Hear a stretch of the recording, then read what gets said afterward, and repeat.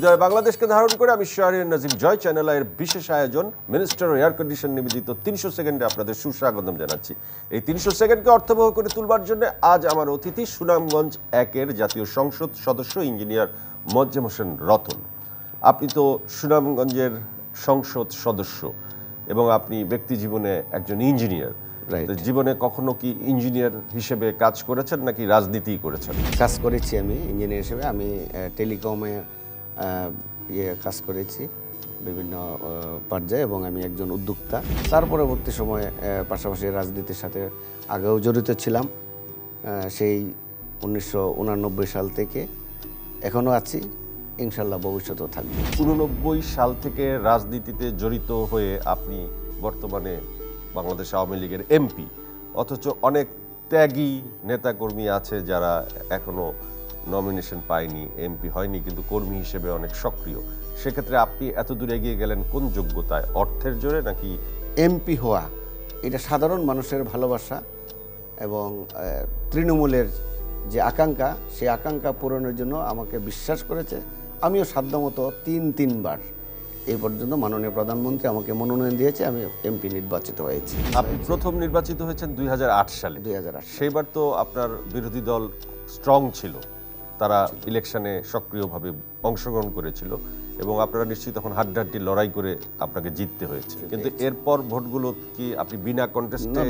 বিনা কন্টেস্টে না। তারপরে আমি দ্বিতীয়বার 2014 সালে নির্বাচনের সময় এখানে আমাদের এই এলাকারই উনি বিএনপি থেকে এমপি ছিল এবং ডিডিসি ছিল প্রতিমন্ত্রী মর্যাদায়, এবং 2018 সালে নজির হোসেন সাহেব, ওনার সাথেও আমরা বিজয়ী হয়েছি। কি যোগ্যতায়, কি গুণে, কি সৌন্দর্যে? সৌন্দর্য রাজনীতিতে বড় বিষয় নয়, তার কর্মদক্ষতা এবং মানুষের কাছে যে ভালো, অর্থাৎ আপনার একজনের মানুষের বিপদে এগিয়ে যাওয়া একজন প্রতিনিধির কাজ। একজন ওসি কিংবা একজন ইউনো কিংবা সচিব লেভেলে, অর্থাৎ বড় অফিসারদের কাছে যে কথাটা বলতে পারে না, আমাদের কাছে খোলা মনে বলতে পারে যে হিসাবে এই জিনিসটা করতে, এইটা সমস্যা, এটাকে কি করা যায়। আপনি 600 কিলোমিটার রাস্তা করেছেন। 600 কিলোমিটার রাস্তা হয়েছে এবং আমাদের নতুন যে স্বপ্ন দেখছি, ইতিমধ্যে আমাদের 8টি ব্রিজের কাজ দ্রুত গতিতে চলছে। আমরা স্বপ্ন দেখছি এখানে রেল লাইন কবে যাবে, রেলে আমরা কখন সুনামগঞ্জ যেতে পারবো।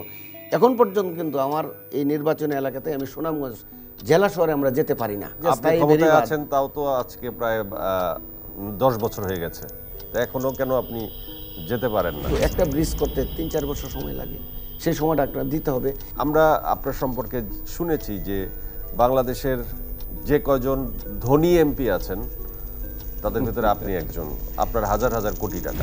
হাজার কোটি টাকা আমি জানি না এই টাকা কোথায় আছে। আপনার ওয়াইফ জানে? না, আমার ওয়াইফ তো জানার প্রশ্ন না। কার নামে টাকা? আমি যেহেতু জানি না হাজার টাকা কোথায় আছে। হ্যাঁ, যদি কেউ মনে করে থাকে আমার কাছে হাজার কোটি টাকা আছে, এটা আমার জন্য একটা ইনভেস্টমেন্ট। এই কথা তো সত্যি। আমরা জানি যে আপনার 25টি বাড়ি আছে। বাড়ি আমার আছে, এটা অসত্য কিছু না, অবশ্যই সেটা 25-এর বেশি। আমার সব বাড়ি ঘর যেগুলো আছে সব 2008 সালের আগে।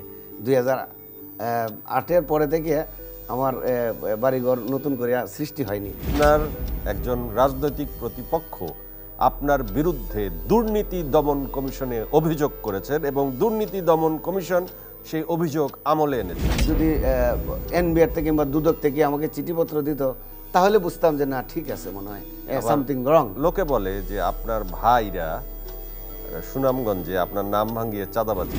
আমার ভাইরা কোনোদিন সুনামগঞ্জে আজ পর্যন্ত যায়নি এবং ইউনো অফিসে আমার যে ভাইরা আছে এরা গিয়ে তদবির করেন কিনা এটা এলাকার সাধারণ মানুষ জানে।